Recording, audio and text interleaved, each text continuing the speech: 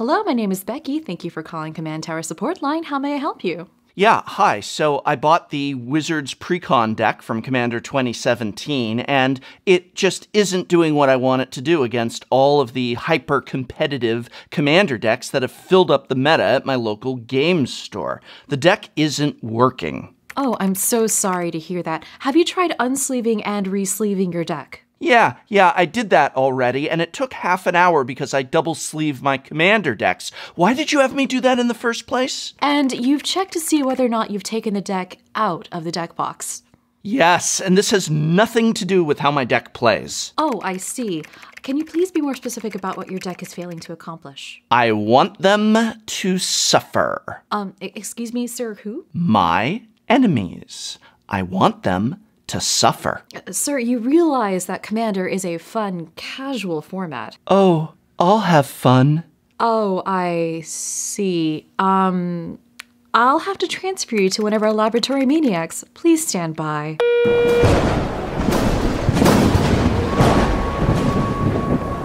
Yes!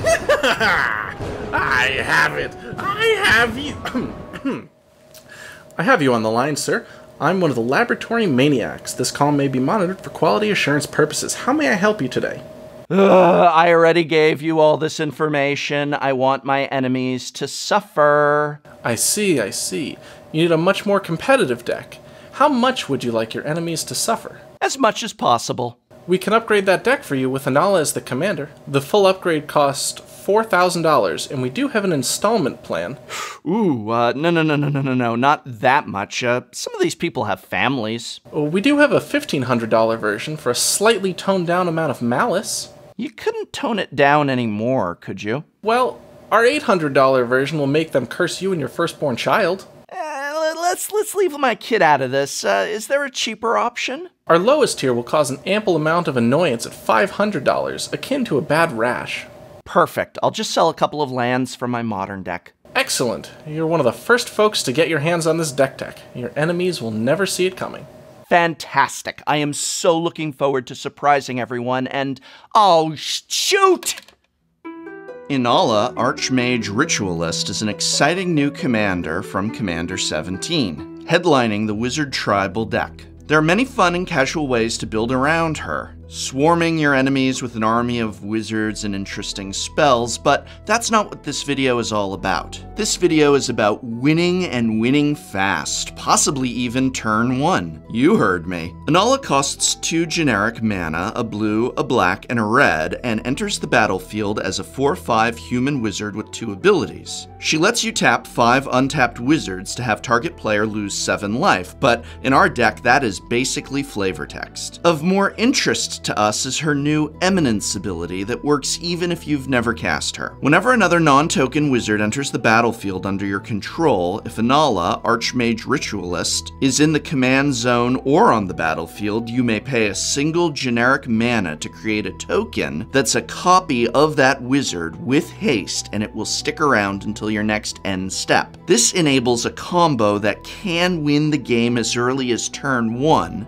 Obviously, that's only with a perfect godlike hand, but it does threaten a win every single turn of the game after turn 1, and is perfect for competitive commander. So what is the combo? The key to making Inalla top tier is the card Wanderwine Prophets, a 4/4 merfolk for 6. That's right, merfolk is our key to victory here. Wanderwine Prophets reads Champion a merfolk, which means that when it enters the battlefield, you sacrifice it unless you exile a merfolk you control for as long as the prophets are on the battlefield, Oblivion Ring style. And then, whenever it deals combat damage to a player, you may sacrifice a merfolk to take an extra turn. The combo with Inalla involves more than a bit of stack tomfoolery, so bear with me on this. First, Prophets enters the battlefield. Inalla's ability and the champion trigger both happen at the same time, so you get to decide on the order. Put them on the stack such that Inalla's trigger happens first. Next, pay 1 to make a token copy of the Prophets. That token now has to champion something or die. Next, the token can champion the original, real version of Wanderwine Prophets. This means it is now exiled under the token for as long as the token token is on the battlefield. This is now the point where you'd have to do the champion thing for the original profits, but it's gone now, so nothing happens. The net result is that you have a hasty token version of Wanderwine Prophets on the battlefield, with the original hanging out in exile. The Laboratory Maniacs call this trick the Champion Dance, because as you're about to see, we have to do it a bunch of times to turn this into a win condition.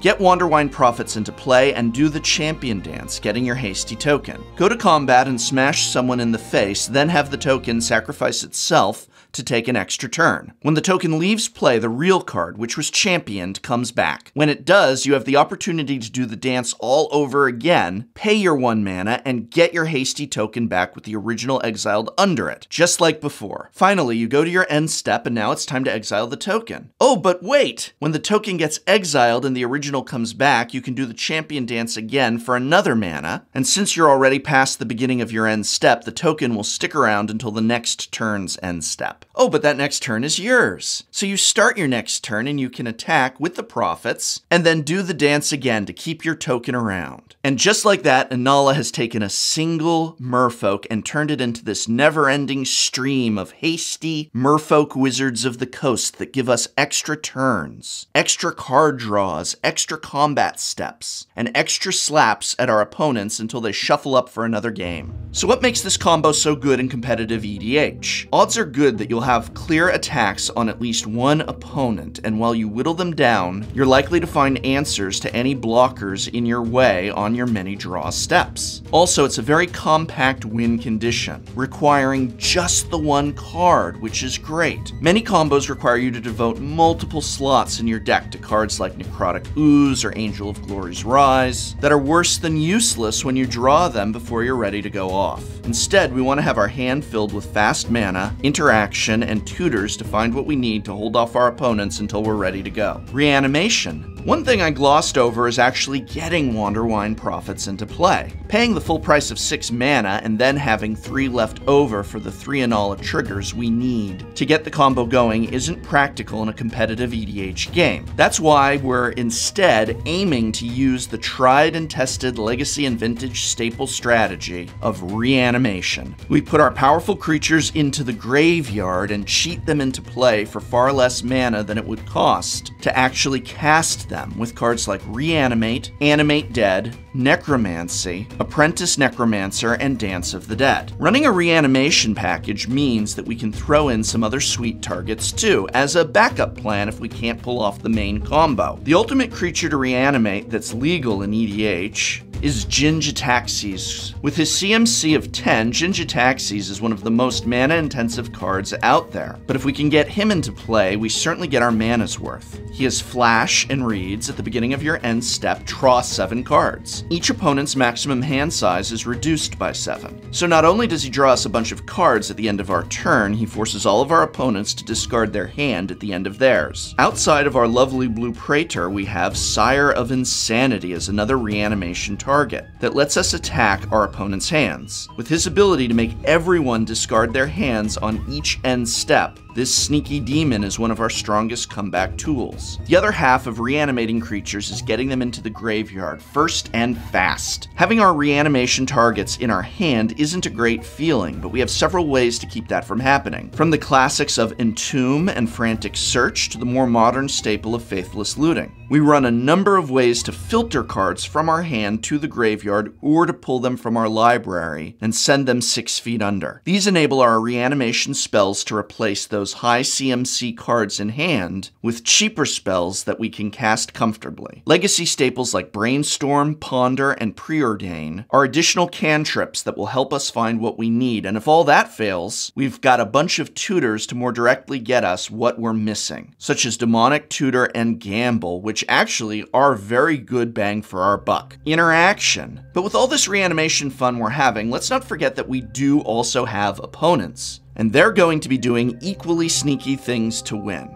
In competitive Commander, you're likely going to see turn 1 Hermit Druids, ad nauseams, and food chains, left and right. We want to be able to stop our opponents. It doesn't matter if it is their plan we're stopping or if it's them trying to stop us. They need to stop, whatever it is they're doing. If a creature is giving us trouble, let's terminate it. We can also make use of Simic Science and Rapid Hybridization. Even reality shifting that pesky thing out of existence is an option here. If something on the stack is causing us pain, we also have plenty of ways to deal with that. A whole suite of counter spells, from actual literal counter spell, with the ability to counter anything for 2 blue mana, to more narrow counter spells like Negate, which lets us counter any non-creature spell for a quick and easy 1 and a blue. Even the cheaper and more volatile red magics of Red Elemental Blast and Pyroblast can aid us in deciding any battle on the stack in our favor by allowing us to either counter a blue spell or destroy a blue permanent for a single red mana. Ramp. When it comes to ramp, we're running a slightly different and more low-to-the-ground setup than many other decks. There's no Gilded Lotus or Thran Dynamo to be found here. We are looking for artifacts that are cheap, 2 mana or less, come in untapped and give us either colored mana or more mana than they cost. Yes, that means Sol Ring is part of our ramp package, but we're also running its cheaper and younger twin, Mana Crypt. Both tap for 2 colorless and can push us to 3 to 4 mana on turn 2, which is just where we want to be. We also have all the signets in our colors representing the Dimir, Izzet, and Rakdos guilds of Ravnica. These cost 2, require a mana of any color to tap, and then produce 1 mana for each color of their guild. Blue and black for Dimir, blue and red for Izzet, and black and red for Rakdos. Not only do the signets ramp us, but they also provide valuable mana fixing, making it notably easier to cast our more color-intensive spells. For example, Rakdos Signet helps us to cast our Rakdos Charm off a single untapped island. Since quick mana development is so key to our strategy, we even play some of the 0 mana artifacts, Chrome Mox and Lotus Petal. Chrome Mox lets us imprint a non-land, non-artifact card from our hand to tap for 1 mana of the imprinted card's color, which means that we get ourselves ahead a turn on mana at the cost of an additional land. Lotus Petal gets us 1 mana 1 time. It may seem like it isn't worth it, but in competitive EDH, that 1 turn makes all the difference. Putting our Wanderwine Prophets into play 1 turn earlier can mean the difference between a win or a loss. Games are often decided as early as turns 3 to 4, and making our plans faster means we get to sneak into that winning time frame. Let's move on to our mana base. We have a 3-color commander, and while the principles from how to build a 3-color EDH deck do apply here, there's going to be some very notable changes for the competitive scene. With so much action packed into the first few turns of the game, having any lands coming in tapped is a death sentence, and we can't afford to stumble on colors. So we're playing fetch lands like Wooded Foothills and Flooded Strand that only fetch for 1 of our colors. And yes, since they're colorless and don't have any mana symbols, you can do this. Since our shock lands, like Watery Grave, have 2 land types, we can fetch up whatever colors we need in the early game. We also have City of Brass, Mana Confluence, and Tarnished Citadel. All lands that let you tap for any color of mana but require you to pay life to make it happen. We round out the color balance by including some pain lands in the form of Underground River and Shivan Reef. Note that we don't have the 3rd of that cycle, Sulphurous Springs, and that is for color balance reasons. We desperately need blue mana in our deck, and we want all of our non-fetchable duals to produce a blue at minimum. The last step in finishing our mana base is with a large helping of basic islands, a few swamps, and no mountains. We have enough dual lands to cover our red mana needs. Our last land of note is our only utility land in the deck, and it's 1 for our reanimation enabling Desolate Lighthouse, which taps for a colorless or for 1 generic mana, a red and a blue, we draw a card and discard a card. This being a land means we can get around most counter spells and can throw our Jin-Jitaxis or Wanderwine Prophets into the grave and replace it with another card. Playing Inalla in competitive EDH is a challenging and intriguing venture. It gives us access to the most powerful spells and some of the most explosive strategies. We have cantrips to smooth out our draws and a giant suite of interaction to weave our plan together while fighting through everything else at the table. Choosing the right moment to enact our master plan can be a challenge, but when we get our prophets into play, we get to listen to the wails of despair as our commander, waiting in the wings, watches her devious magic being set in motion.